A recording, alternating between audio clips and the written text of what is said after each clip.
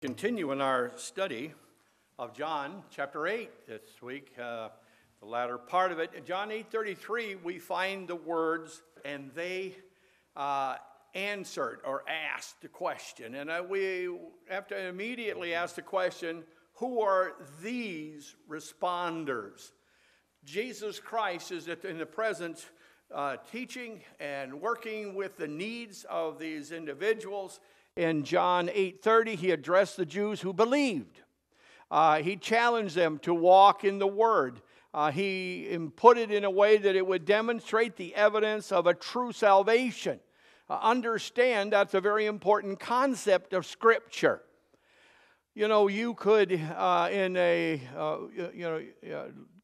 talk to your spouse in such a way that you say you love them, but you never demonstrate it. If there is not a visual and a practical observation, someone says, well, I'm a very good Christian, but I don't pray and I don't go to church and I don't read my Bible, then one would question the seriousness of their devotion. So as Jesus is presenting his work, it is by our actions. And when we obey his word, we grow in spiritual knowledge. It is by honoring that when we actually put things into action. And as we grow in spiritual knowledge, we grow in freedom from sin. Because we know many times we've not thought through the process of the godly life. Or we've never taken into full consideration what it means to be Christ-like. And to know that God would have you and I be more and more like Christ. He has told us he will work to that endeavor in directing our lives. And so a life that we do, it leads to learning. And learning leads to a sense of liberty. John 8:37, they likely refers to the unbelieving Jewish leaders that are there. They had opposed Jesus and would oppose him throughout this conversation and in his ministry in the days ahead. But as before, the leaders did not understand the message, and that is the difficulty all of us have before we are Christians. We don't really understand the full indication, the full ramification of being a believer in Jesus Christ or the need. We don't grasp the idea that when God says that we are sinners, the fact is that sin is very invasive and pervasive in our lives. It goes extremely deep. We don't grasp it or we don't consider it to that extent. Well, Jesus here is speaking about spiritual freedom, freedom from sin. They were thinking about political freedom, and oftentimes it's easy to get things like that confused. You're presented with the gospel of Jesus Christ, and God is wishing you to trust Christ and be renewed and be reborn in that spiritual walk with God. You and I may be resisting that and thinking, I'm not ready to live all that the Bible's going to go with. This or that. I'm good enough. And we don't comprehend where God is coming from. And we don't understand that what Jesus Christ has done by his death on the cross has removed the sting of death. So they claimed that Abraham's descendants had never been in bondage. It's very easy when you're in a position to defend and you can make these broad statements. And they say to Jesus Christ, we're the children of Abraham and we're not in bondage. Christ was talking about the bondage of sin, but they make an outlandish statement because it is obviously and certainly false. We can look to the book of Judges and the records there that the Jews had been enslaved by oppressors on several occasions. They were in bondage then. The northern tribes have been carried away captive by Syria in 722 BC. 10 whole tribes vanished as a nation. The 2 southern tribes then themselves went into 70 years of captivity in 586 BC. And even now, the Jews that are there boasting of not being under any bondage are dominated by the empire of Rome. And they hate the empire, and they want freedom from that in bondage. So those who are challenging Jesus, the Jews here, were guilty of being under bondage, but they looked at it from a different light.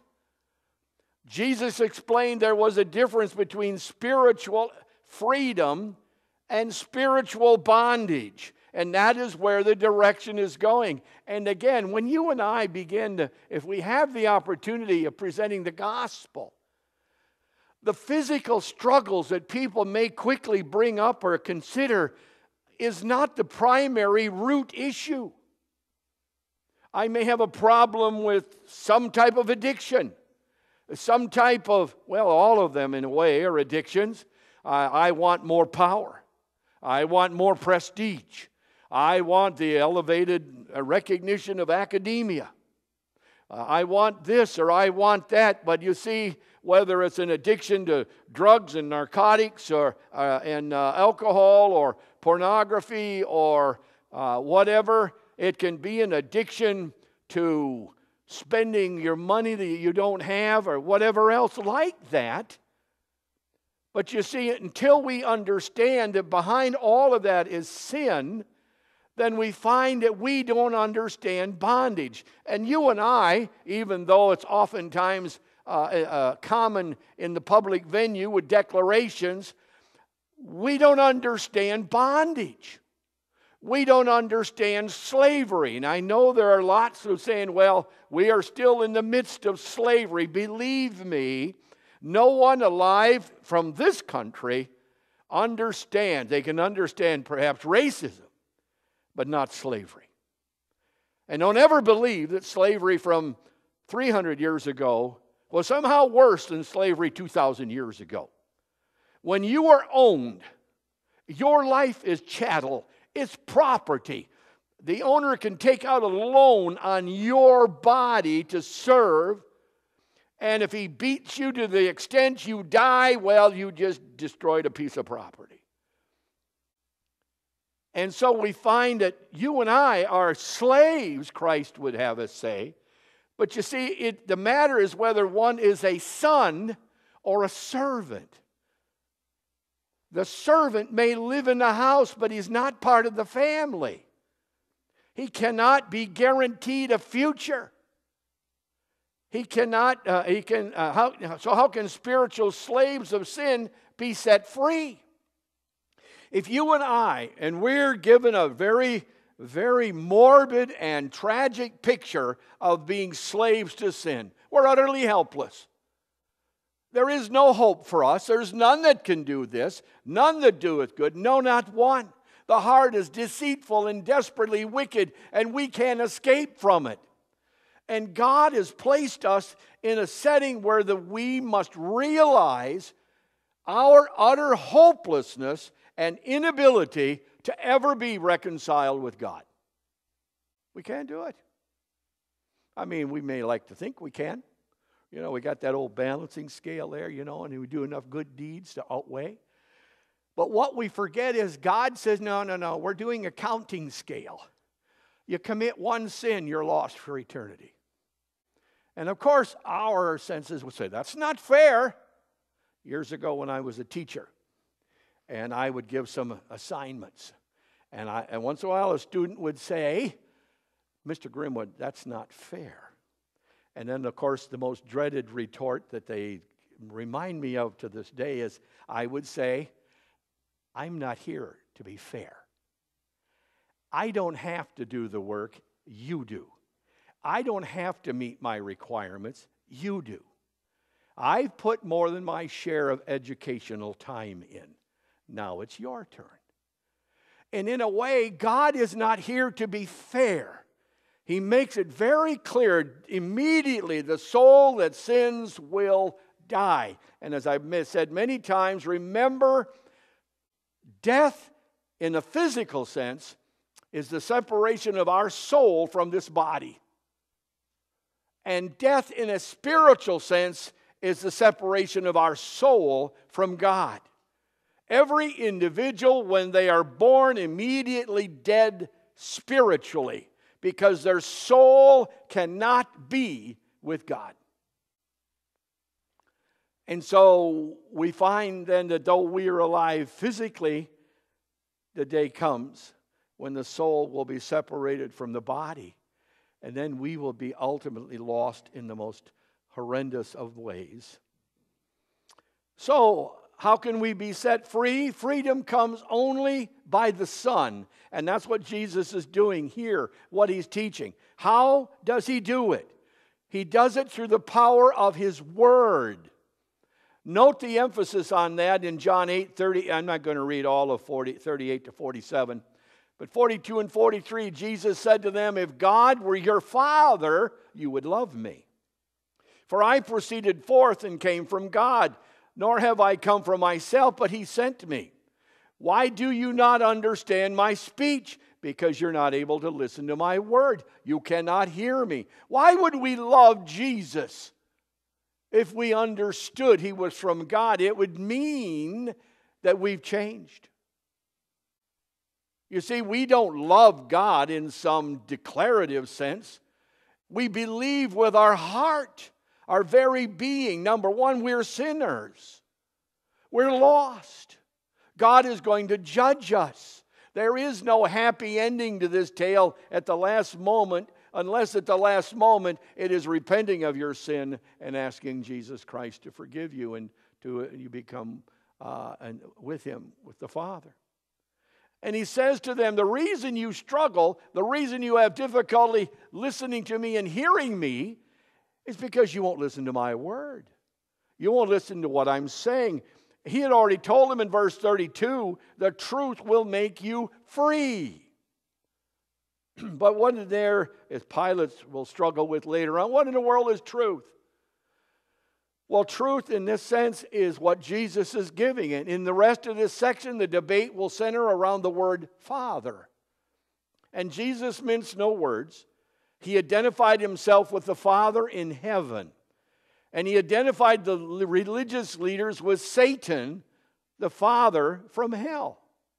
Now you understand that in today's popular evangelical pulpit, you don't mention hell. And you don't talk about sin. And you don't really say much about Satan other than he's the guy who of bad things, poor decisions, unwanted responses. But the Jews claimed Abraham as their father. But you see, already spiritually speaking, their eyes go no higher than a human being.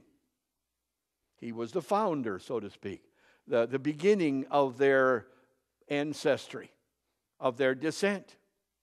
But Jesus makes a very careful distinction. They were truly of Abraham's seed. That is, physical descendants. Cannot deny that. But they were not Abraham's children. That is, spiritual descendants because of a personal faith that we read about in Galatians chapter 3. So you can say, I am the child, the physical child of my father. But there's also, in a sense, a side of the family relationship. It's more than the physical connection. There is a union connection and a communion connection. Union happened with the physical birth.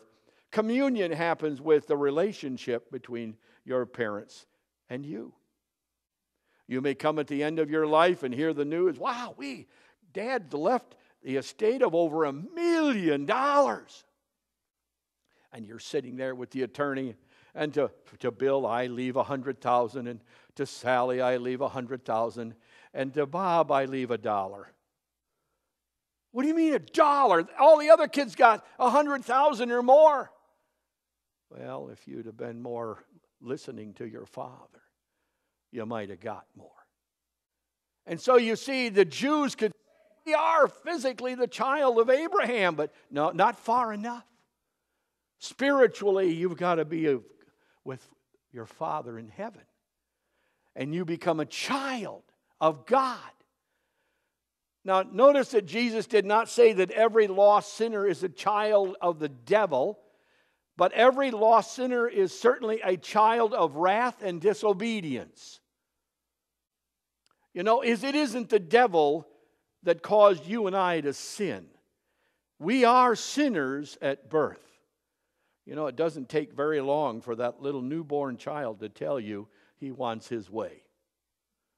And he can't speak, and probably at that age it's very good that they don't, because they might learn some vocabulary words very early on to use to mom and dad when you don't give them what they want. And the same way it is here, we disobey, we sin. No matter how we start out, Ephesians, and you we made alive who were dead in trespasses and sin, in which you once walked according to the course of this world, according to the prince of the power of the air, the spirit who now works in the sons of disobedience. Now you know where he's going with this. He's talking about God, his Father. And he's talking about the Pharisees who say, well, it's our father Abraham. But in a sense, he's going to be saying to them, but it's not your father God. You're not a child of God. And Jesus said to the Pharisees and any other counterfeit believers, they were the children of the devil. You see, when I say counterfeit believers, understand, I don't know to what extent recent Gallup poll is correct, but they're estimating that at least 50% of all attenders of evangelical churches today are not believers in Jesus Christ. They may say they are, but there is no evidence and no knowledge and no action in their lives. We shouldn't be surprised at that. I think in so many ways, we've kind of forgotten what the real gospel is like. You know, aren't you sad about the bad things you've done? Oh, yes, I'm sad about the bad things I've done. Well, you're a Christian. No, it doesn't matter. Well, you know, my mom and dad, they're in the ministry. I was born a Christian. No, sorry. The Jews felt that way. They were born a Jew. Their father Abraham. Therefore, they have an automatic. Christ will tell them no one has an automatic. So we find in 2 Corinthians 4, such are false apostles, deceitful workers, transforming themselves into apostles of Christ, and no wonder, for Satan himself transforms himself into an angel of light. If the worst of the sinners, so to speak, the one who has rebelled and lifted himself up on high, can be the great pretender, is it any surprise that when we have sinned, that we can't be smaller imitations? You know, he gives his children a false righteousness that can never gain them an entrance into heaven. But I go to church. I read the Bible. You know, I pray. I even give money to the church. I'm a Christian. I went to catechism. I memorize a whole bunch of scriptures. I even prayed every night. Now I lay me down to sleep. I pray the Lord my soul to keep. If I should die before I wake. Well, if you die unsaved, He's going to take your soul, but it's going to end up not where you think. And in Romans we find there, how then shall they call on him in whom they've not believed? And how shall they believe in him of whom they've not heard? And how shall they hear without a preacher? See, if you've never heard or responded to the gospel of Jesus Christ, and then you pray out to God to answer your prayers, God doesn't hear. Why should he hear? If we're not asking for forgiveness, then we're not asking for anything. So what were the characteristics of these religious leaders who belonged to the devil? For one thing, they rejected the truth. They denied Jesus Christ, who's there. What is his words? I am the truth, the way, and the life. No man can come to God except by me or via me. They're rejecting who Jesus Christ said he is. Therefore, they do not know the truth. They tried to kill Jesus because he spoke the truth. They didn't love God. Now, they may have said they do. Lots of people do. But you see, loving God, we are told, is being Christ-like. It is attempting to live like a Christian is expected to live. So we live our own thing, and there are plenty of churches today where you can hear them say, all of your sin is under the blood. You don't have to go to God and confess anything because he already knows in advance. He's forgiven you down the road ahead of time, and there's nothing to fear. It reminded me of a man named Tetzel. I don't know how many of you know that name. Tetzel was an Augustinian monk. And he came in and they wanted to build a new cathedral. So he goes to Germany, and by commission-based, he begins to sell advanced forgiveness. Or get your loved ones who've died out of purgatory. And if I remember the poem, and before the coin hits the bottom of the cup, up from purgatory your loved ones fly up. Now, I'm not sure if the German really puts it that way, but the point was, if you're going to be out going and getting drunk this weekend and who knows what else, pay for the cathedral and here you go, your sins are pre-forgiven. Can you imagine if we started doing that? We don't even need to worry about tithing. We'd have so many people coming in here and buying pieces of paper saying, you're forgiven. And you would say, no, nobody does that. Yes, they would. There are lots of stupid things people do, and we wonder how. But we do too. So they didn't love God, nor did they understand what he taught. And I can imagine a sense of frustration in 843. Why do you not understand my speech?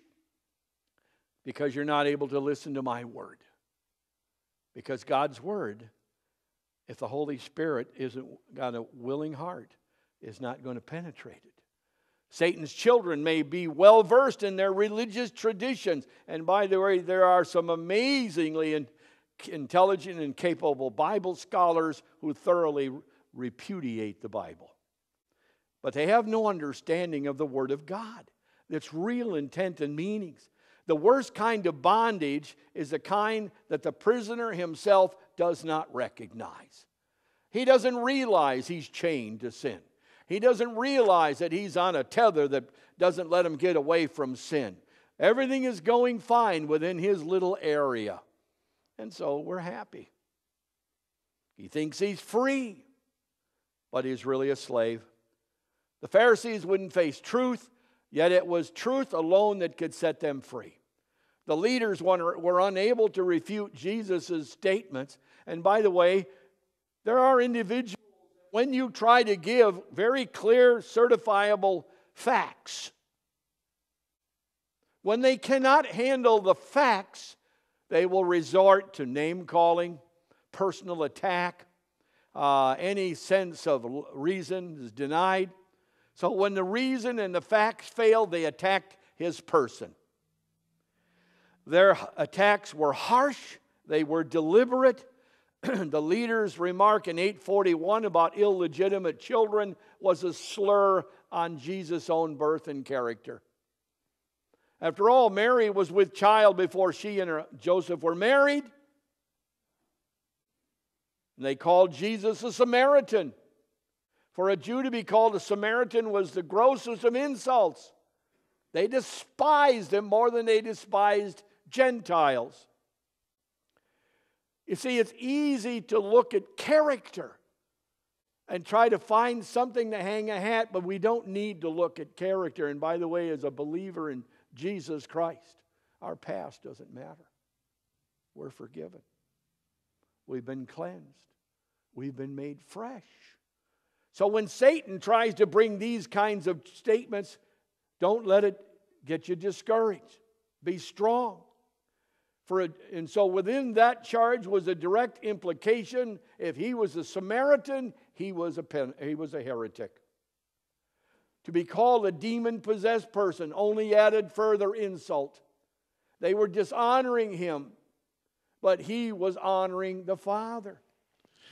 They were seeking their own glory. We find in 544, how can you believe who receive honor from one another and do not seek the honor that comes from the only God?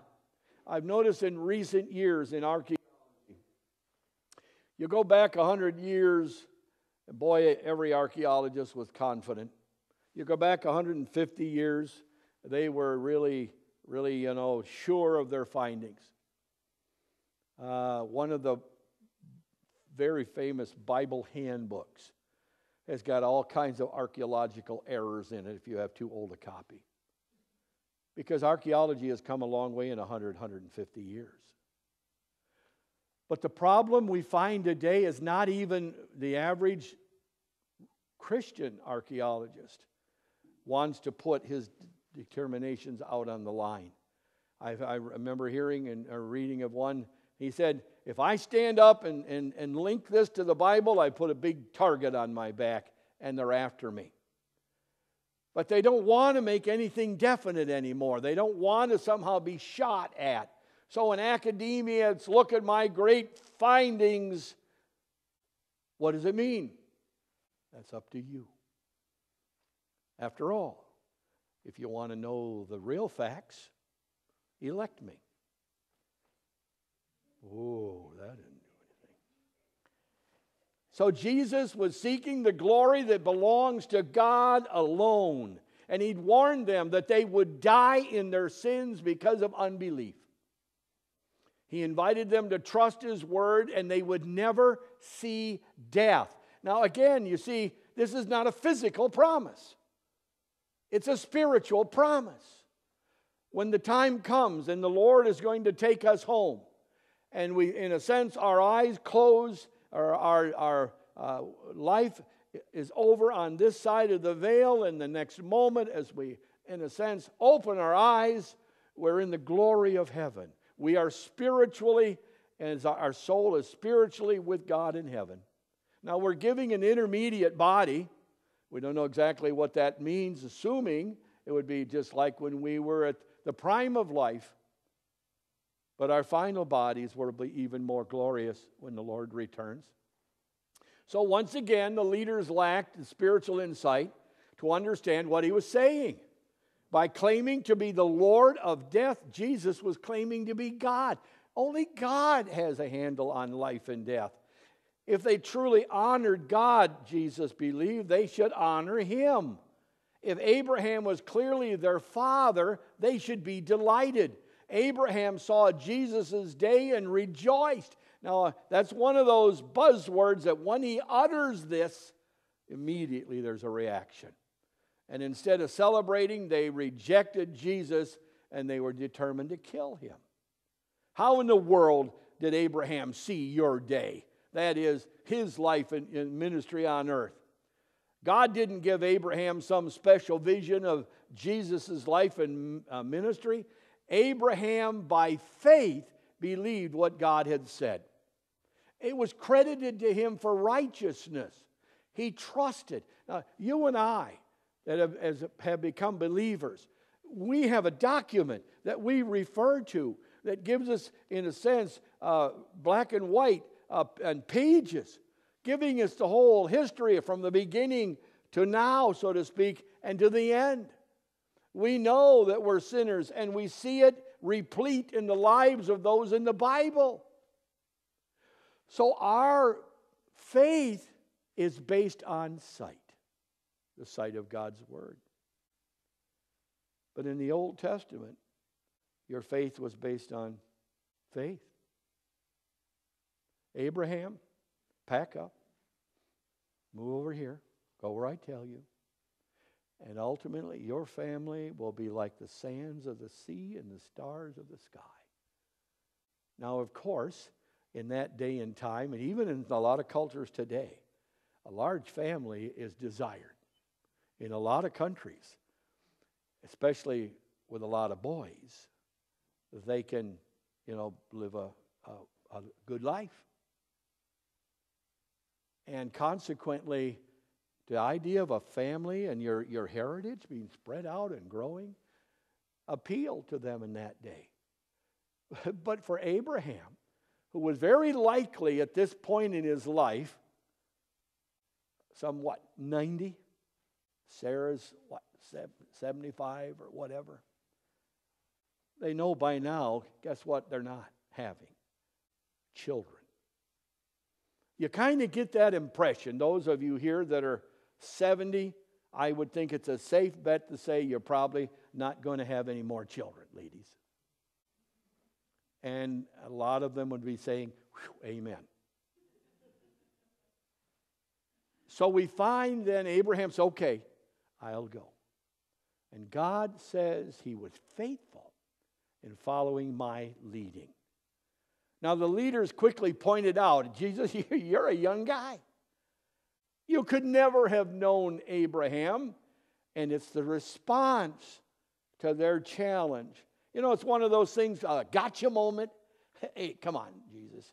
You're not even 50 years old. Well, he was barely in his early 30s. So they knew that a statement like 50, no coming of gray hair, none of that. It's what Jesus says in John 8:58. Most assuredly, I say to you, before Abraham was, I am. Now, actually, the words could be translated, before Abraham came into being, I am. He's declaring he existed even before Abraham was born. Before Abraham was born, I am. Well, what existed before Abraham and before Moses? Moses said, who do I say? Tell them, I am sent you. That was not lost on those Jewish leaders. And they clearly understood what he was saying. Because again, Jesus was making himself equal with God. To the religious leaders, this was the sin of blasphemy. It was worthy of death. Again, Jesus was divinely protected, simply walked away. His hour had not yet come.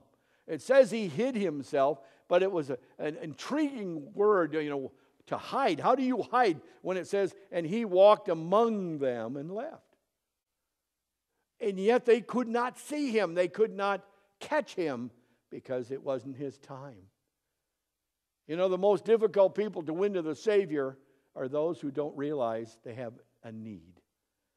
They are under the condemnation of God, yet they trust their religion to save them. My good deeds. I was born and joined the right church or whatever else. But in reality, they're walking in the darkness and they're not following the light of life. They are sharing a living death because of their bondage to sin.